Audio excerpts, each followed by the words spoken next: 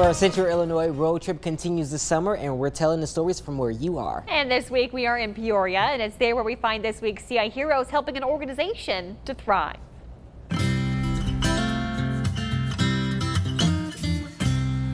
Previous flooding in the Illinois River ended a yearly tradition for the Center for Prevention of Abuse in Peoria. The duck race was on hold until a keen eye and swift ideation led to area volunteers coming up with a plan B at East Peoria's East Side Center. It was discovered that there was a near 1,000-foot hill that would serve as a wonderful place to build a giant water slide. That idea, the brainchild of Rick Swan and the city's then mayor, Dave Mingus. East Peoria's now mayor, John Call, stepped into Mingus's volunteer role. It's a move that keeps the two river cities united on a mission to provide survivors of abuse free and confidential services. They have been our heroes ever since.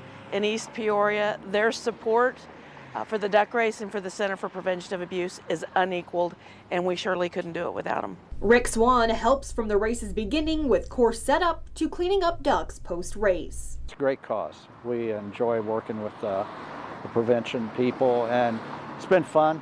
You know, it's great to see and what they do is amazing. John Call says rallying the community to support CFPA's signature fundraiser makes the community at large a better place for all. People don't realize the magnitude of how many people are victims of domestic abuse, and you don't have a lot of organizations that do what they do. The 35th annual duck race is set for Saturday, August 26th. Ducks are still adoptable ahead of race day. And to learn how to adopt a duck or nominate someone in your community to be our next CI hero, just head online to our website, ciproud.com.